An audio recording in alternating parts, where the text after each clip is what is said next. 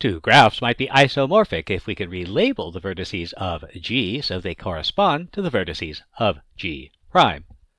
But finding such a relabeling is a hard task, so we might want to know if the graphs are isomorphic before we begin. So a graph isomorphism corresponds to a relabeling of the vertices. So suppose the vertices G and G prime are labeled 1, 2, 3, all the way up to n. A relabeling to produce the vertices of G prime corresponds to a permutation of the elements of our vector. So let's see how that works. So we'll relabel the graph according to our permutation. Our vector 1, 2, 3, 4, 5 becomes the vector 2, 5, 1, 4, 3. So the permutation could be read as relabeling 1 as 2, 2 as 5, 3 as 1, 4 stays the same, and 5 becomes, since the labels are the same, we'll change the color of the vertex after we've relabeled it.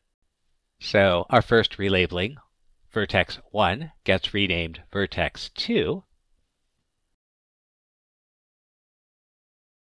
Vertex 2 gets renamed vertex 5. Vertex 3 gets renamed vertex 1. Vertex 4 stays the same, but because we have relabeled it, we'll change its color. And then vertex 5 gets called vertex 3. And so here's a new graph that is isomorphic to our original, because it was just a relabeling of the vertices.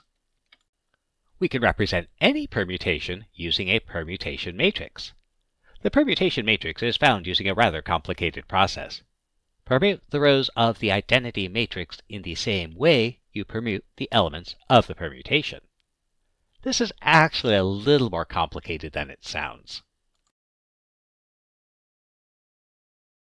So let's consider our permutation matrix that corresponds to that graph relabeling. So it's important to understand that the permutation is the rearrangement. What this means is that while we can read the permutation as vertex 1 is renamed vertex 2, the actual permutation is where did vertex 1 go to? And so if we look, we see that 1 is rearranged from the first position to the third position. This means our permutation matrix will move the first row of the identity matrix to the third row. And so we need the following permutations. Row 1 moves to row 3. Similarly, 2 is rearranged from the second position to the first position. So the second row of the identity matrix is moved to the first row. 3 is moved to the fifth position. 4 is kept in the fourth position, but we'll still record that as the fourth row goes to the fourth row. And 5 is moved to the second position. And so if we apply these permutations, we get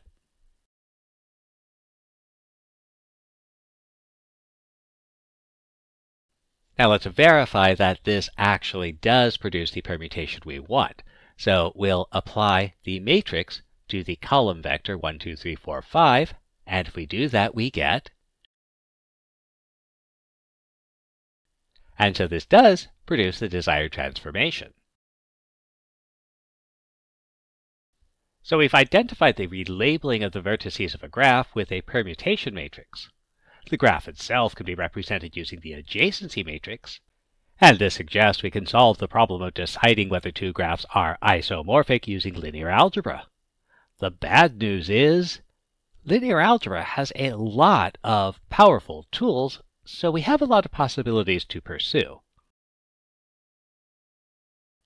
If the only thing you learned in linear algebra is that every matrix represents a linear transformation, you probably failed the class. But at least you learned the most important concept.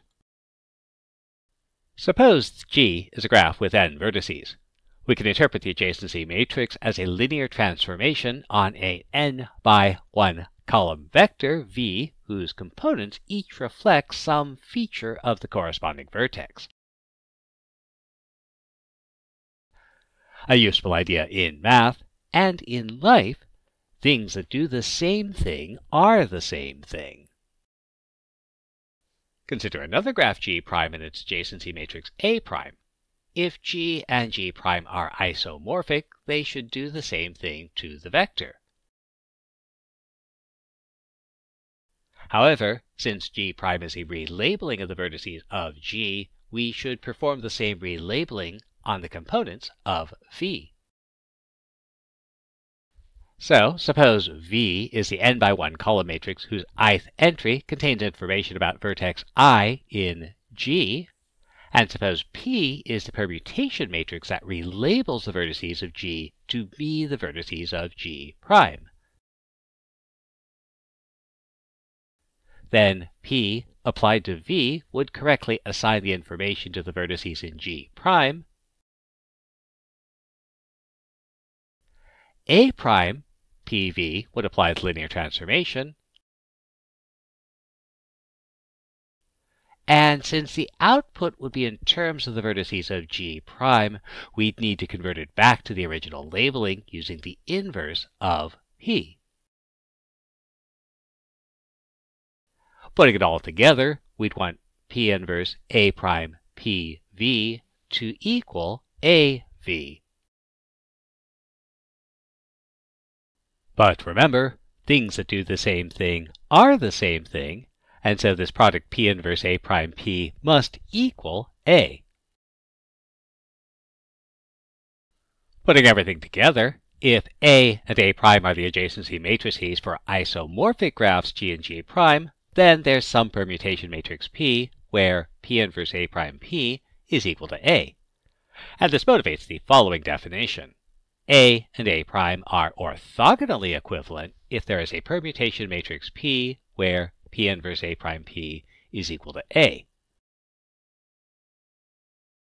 Note there are several equivalent definitions based on some additional theorems from linear algebra. So we can rearrange the product as A' equals PA P inverse. Also, since P is a permutation matrix, its inverse is its transpose, giving us another formulation. Regardless of how we choose to define orthogonally equivalent, this does allow us to state our result as: suppose G and G' are isomorphic graphs with adjacency matrices A and A', then A and A' are orthogonally equivalent. But wait, there's more.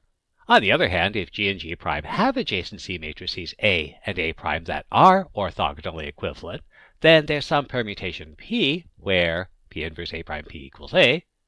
In that case, P corresponds to the permutation of the vertices, giving an isomorphism that maps the vertices of G to the vertices of G'. Consequently, suppose G and G' are graphs with adjacency matrices A and A'.